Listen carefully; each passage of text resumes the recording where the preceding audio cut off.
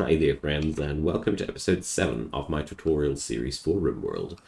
I'm Icon, and today, well, this is ought to be the great security episode I was preparing for a while. So today I want to fortify this base, or at least lay down the blueprints for that, and explain to you guys my decisions about that. Because this is all nice and dandy, but it is eventually not enough to fight back all the enemies that will come towards you. So we will have to work around this to make this place more safe.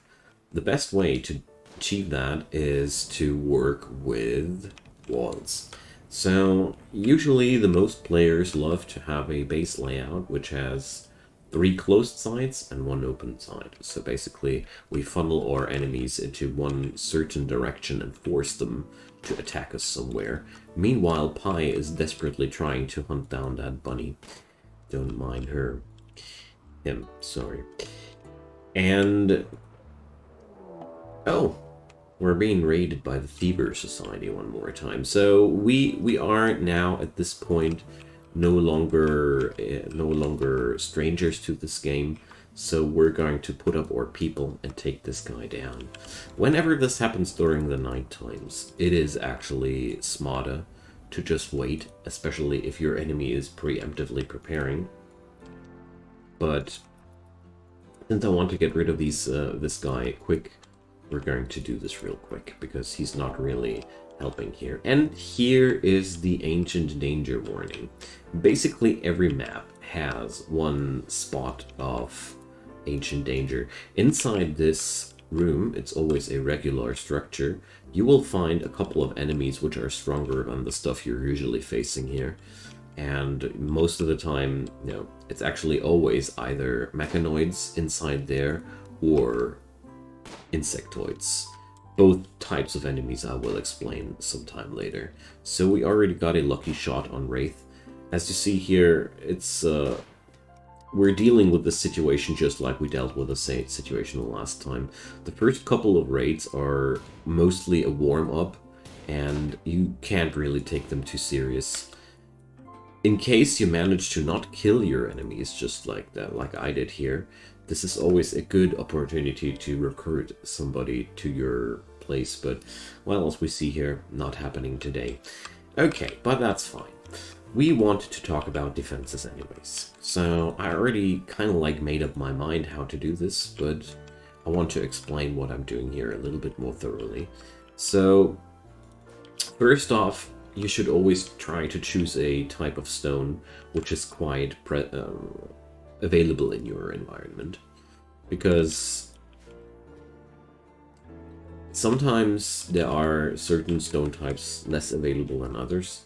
But that's mostly due to modded content, so don't take it too serious. If you are wondering if there are better or worse stones for walls, actually there are different types of wall which you can different qualities of stone there. But if you really want to know it, as far as I remember, granite walls were the most solid ones here, 510. Marble walls are the least solid ones, and they feature a beauty rating. That's quite interesting to know that with marble walls you can actually beauty up a place, and, well, sandstone lies in between. So limestone and granite are your strongest friends, and sandstone is the 3rd rank. Then comes slate, and you shouldn't build with marble for defenses, basically. Okay, we're now knowing, now I know that I'm going to work with limestone. We're going to put up some walls. If you are wondering where and how you want to put up your walls, the easiest rule of thumb, in my opinion, is that you try to, never mind me putting down solar panels into research, that you're trying to put down the smallest amount of wall to make this place safe. So in my scenario, I would go for something like that here. So one piece of wall here, one piece of wall there. Since that pond here, this icon, you can display the terrain affordance. Since that pond here is kind of like a problem for my defensive structures, I'm going to build quite generously around it this time. So here we already have limestone walls out of a natural ruin. That's even better, so we're going to use that just like this. Actually, never mind me here. I'm going to make it like that. Boom. So now we have this locked off and that locked off. Now we're going to spread that over to this place. I'm going a little bit further here because it's 2 reasons. I want to have the Ancient Danger ruins inside my base, and also I want to acquire this little steel deposit here. It would be unfortunate to have that outside my base, don't you agree? So now we are safe from this side, that side, and that side. Now this only leaves us open with the question, where do we want to say hi to our enemies? I personally will go here for this decision. There we go. And that'll lead us to all enemies swarming towards us from here. And that's something I like to work with. So this is, of course, a really large-scale building project, and I highly recommend you to do this only after you have consolidated your base like I did here. So basically, we have all the things we need. We have a steady supply of food, we have fields, we have power, we have sleeping areas for everybody. We even have a prison which can be used for a new person or for prisoners. So we're pretty well off. The only thing that's now missing is doors. I really do like to have doors inside my defenses. Let's cut some stones here because I can't select limestone anymore, which is kind of frustrating. So in this scenario now, because I know that I'll need a lot of limestone blocks, I'll do a bill which puts up, well, 2,000 maybe, 200, which puts up limestone blocks on a higher priority than any stone block, because I actually don't want Emmanuel to cut marble blocks right now. We don't need them that much, and this way there's going to be always a steady supply of limestone. Okay, so I like to place down stone doors in my exterior walls, even though they are super slow and actually bad doors and not really user-friendly, but there's a certain reason for that.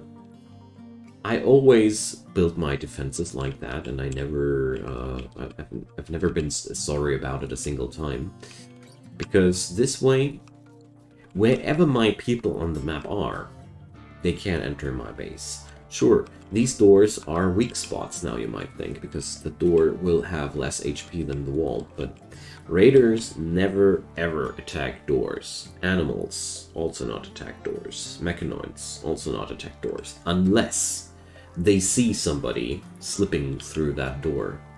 And even then, most of the time they don't destroy that door entirely.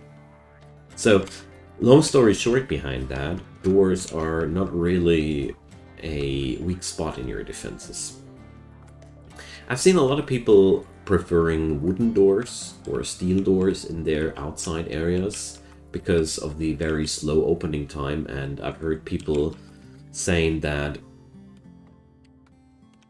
the stone doors were quite often a death trap for their people. So if that's bothering you, you can of course pick the quick opening wooden doors, or if you don't want that weak door, we will take a steel door instead. I personally prefer the stone doors because I always made the experience that it's okay to have them. And if I ever run into the problem that somebody outside is in dire need of running towards that door, I'll take somebody from inside the base and open the door already for him. That's a little trick. But enough of that. I think you got the picture about these things. So now today we're going to build these things. This is going to be a huge endeavor, and therefore I think it's about time that we order our good friends here to actually at least think about this work as something they might want to do. Alright, let's send Emmanuel to bed. As you saw here, I sent him to work there, and he's already pretty roughed up. Whenever you send somebody to work somewhere, keep in mind that you have to clear this prioritized work. Otherwise, they will work until they fall. Not fall unconscious, but they really overwork themselves. So whenever you assign somebody somewhere, keep in mind that you need to unassign them after a certain amount of time. Okay, so now that with that being said and done, I want to optimize my kitchen here at this point. So I didn't build the kitchen correctly in the first place. So we're going to do this today. Because here, about the defense system, there's not much more to add as of now. We just need to build that thing. About the kitchen, though, there's one thing. When you check out the cookery chances... What was my cook again? Okay, we get into the information screen. And now we check out food poison chance. So, as you see here, there's a... Why is that hopping away? There's a certain chance of acquiring food or spreading food poisoning while preparing meals. The higher your cooking rate is, the lower the chance for food poisonings spreading. And there's another modifier for food poisonings, and that's the cleanliness of the kitchen room. So basically what you want to have is a clean as possible kitchen room. There's a neat little trick to do that, or at least to achieve that as few people as possible enter and leave the kitchen. And that's to give that kitchen only one strategical entrance that's only usable by the cook.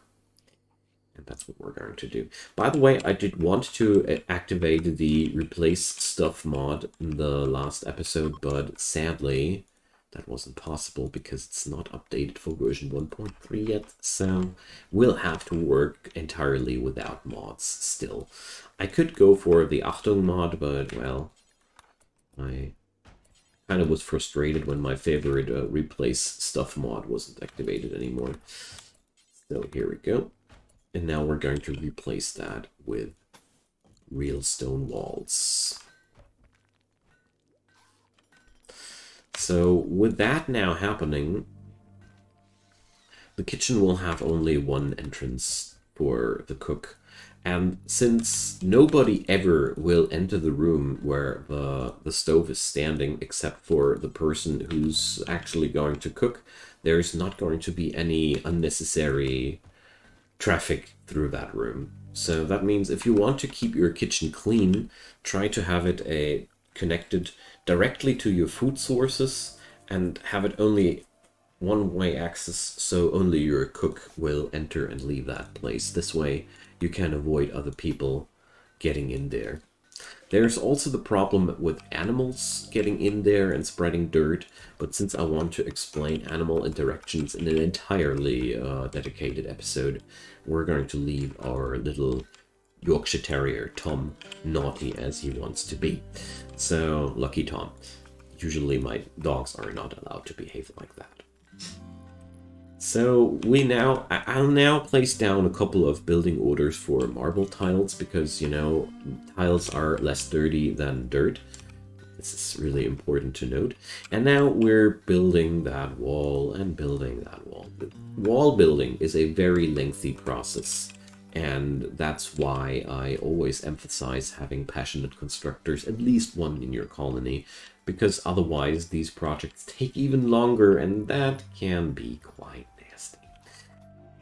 Also, I want to note here that this steam geyser here, actually, it would have been smarter to build a little nose around that. I'm going to explain my mistake later in another episode when it makes more sense. But sometimes it's quite cool to make mistakes on purpose. So Emmanuel is heat stroking. How does that come together? It's the 1st of August and outside temperatures have reached 42 degrees. This is outright massive, and as we see here, everybody, or well, not everybody, but many people will suffer from heat stroke soon, because Pi is only tolerating 36 degree. Emmanuel even only 29 degree. As you see here, the cowboy hats are really making a difference.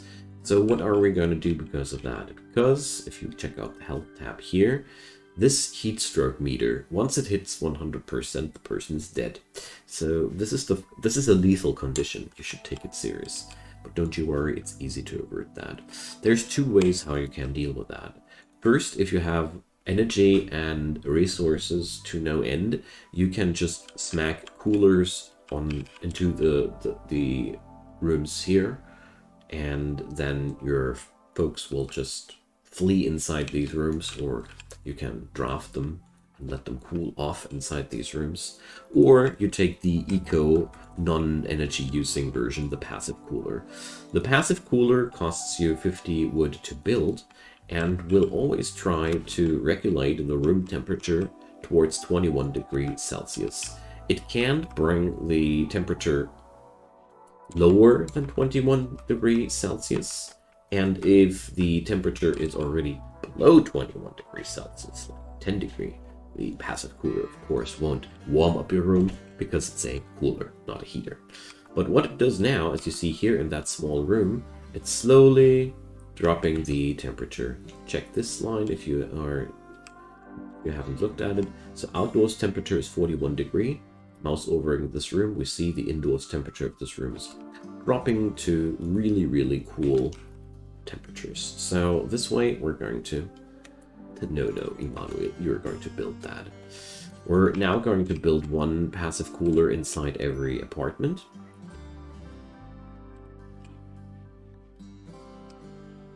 Yeah, poor Emmanuel. He has to suffer for this now. But now everybody is safe. So here we see he's suffering from a heat stroke already. If you aren't able to do stuff like that because you're too low on wood or whatever, keep in mind, as long as there's one room like this cooler room here, which has a lower indoors temperature, your people will automatically flee towards a room which is cold enough to avoid death. So if you ever grow too worried about these situations, just keep in mind, as long as there's one room which enables the people to lose their heat stroke, you're basically safe off. So usually you die of heat strokes only during extreme heat wave periods, or in really hot environments like the desert, when you weren't prepared for this place. Stuff like that can't happen. So now I'm placing down my benches to the wall again, and as I mentioned a couple of episodes ago, we're going to put in some light here as well, because dark rooms are lowering the work efficiency, and since there's a lot of work happening inside these apartments, I feel like it's a smart choice to give them some light to work with. So once these walls are complete, we will be able to just wait for the raiders and attack us. But this is by no means the end of our preparations. This is just the beginning of our fortress. So there are two ways how we can pull this off. We have then to decide either to fight our enemies in this corridor or prepare a combat corridor at this area. I personally will prefer the combat area here, and we're going to leave this open. I am a big fan of building very, very large and extensive bases which yield a lot of room to kite enemies across.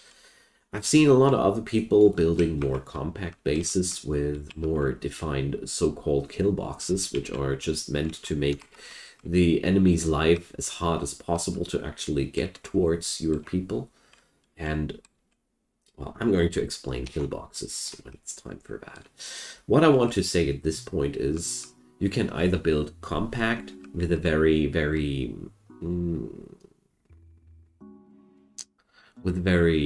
deadly and well-defined defense area, or you build a larger complex with a little bit of a less defined combat zone. That's basically it. Because with kiting, you can solve a ton of problems as well. There's many ways to win Rimworld, and if you wonder why I am doing this, this is not only because I think kill zones are a little bit lame, kill boxes. Hate me for that if you want to. I also made the experience that, well, we're going to talk about that in a sec, that if you are closing yourself too much in, the events shift to something I don't like. You must know that the AI storyteller of Rimworld is actually trying to give you attacks which work well against your colony. There's siege events and sapper events which try to breach your defenses, and guess what? They happen more often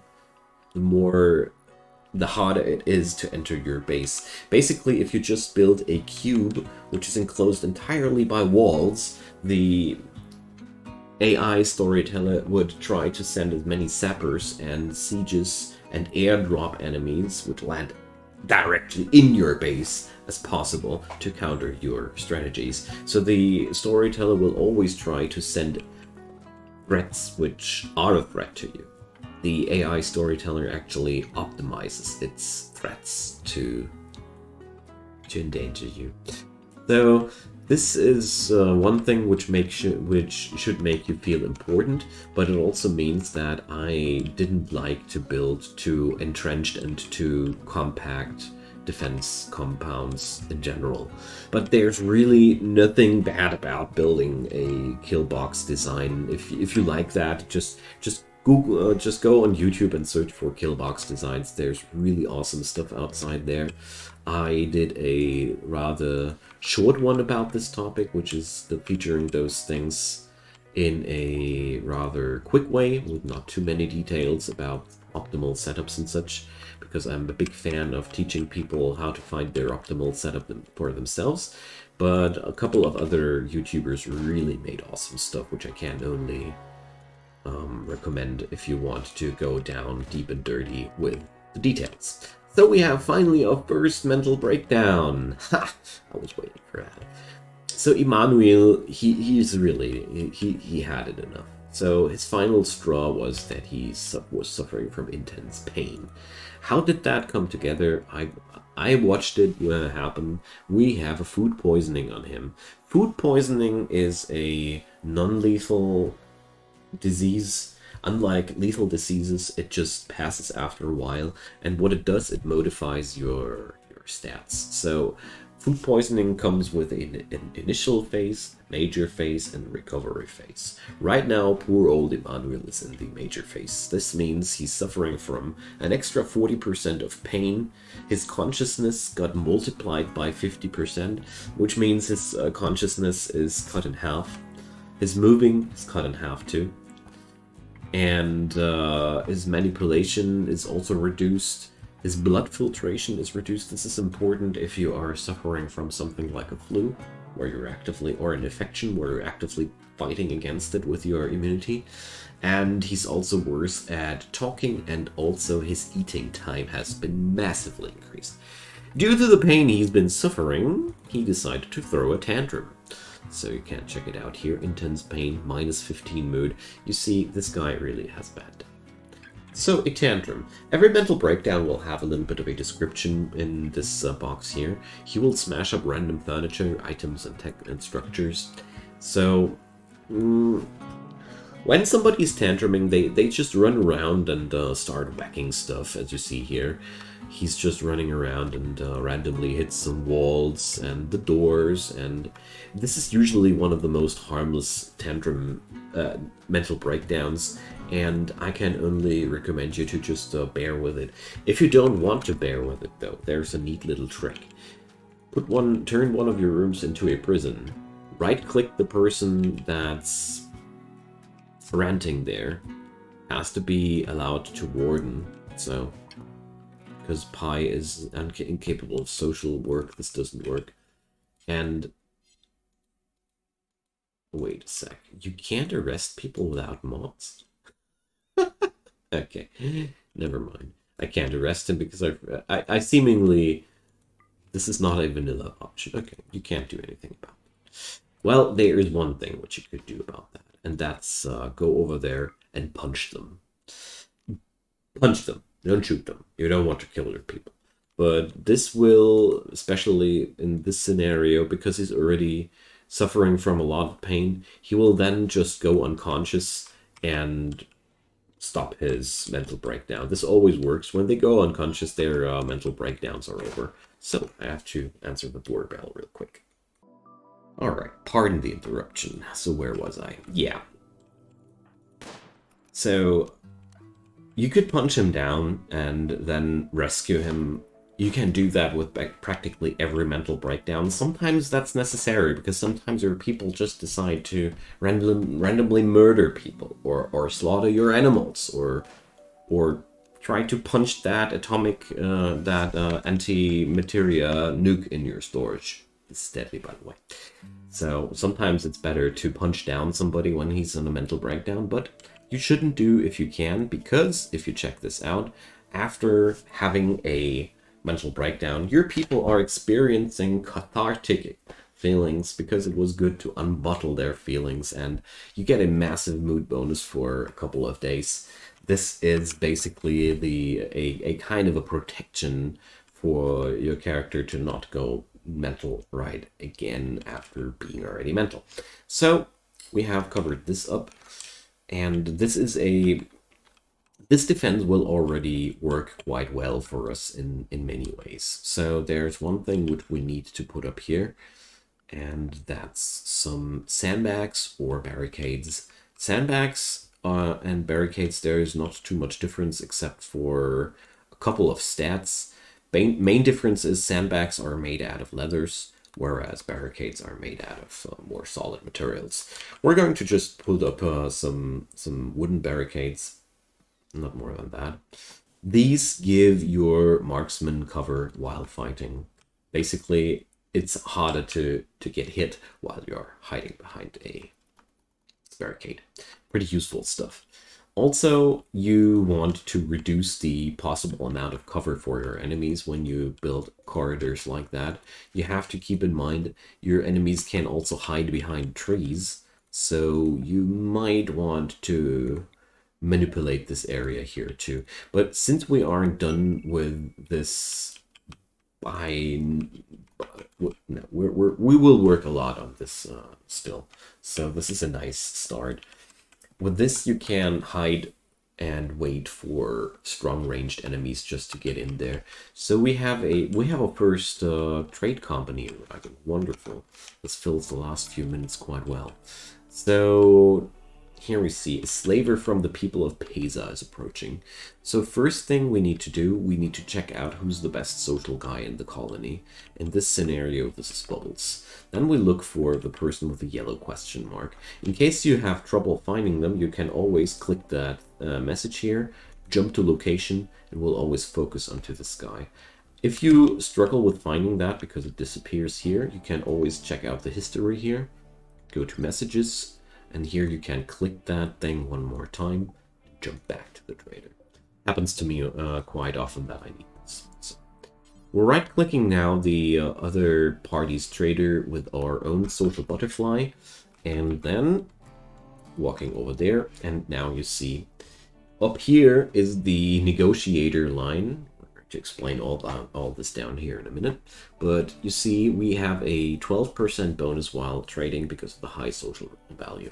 That's why I want to emphasize social skills there. So the left side is our stuff and the right side is the other people's stuff. So here you see the amount of items we have, our money, and the amount of items they have and their money.